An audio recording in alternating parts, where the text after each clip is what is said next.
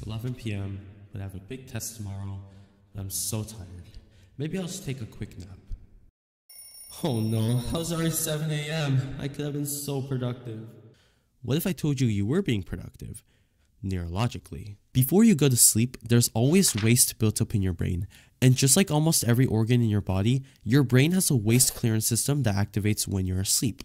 How though? When a fluid known as cerebrospinal fluid, or CSF, enters the brain tissue surrounded by blood vessels, it's met with many things inside and outside of it.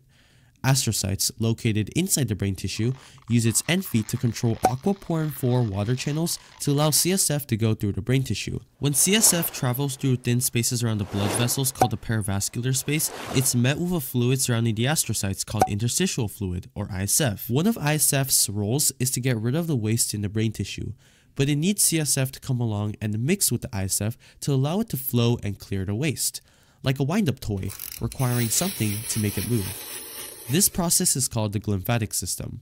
Finally, brain waste gets cleared out of the brain into the body's general circulation.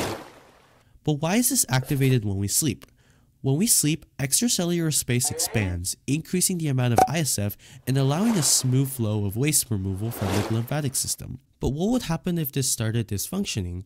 Just like every other waste clearance system in your body, the glymphatic system can also experience dysfunction and can cause neurodegenerative diseases such as Alzheimer's, Parkinson's, mood disorders, and even neurological disorders such as sleep disorders, headaches, and more. And so with this breakthrough, the possibilities to solve the world's most common health problems are almost endless.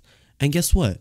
Lack of sleep is the most common cause of glymphatic system dysfunction. So although you may have missed out on studying time because you slept instead of studying, at least you didn't completely waste that time.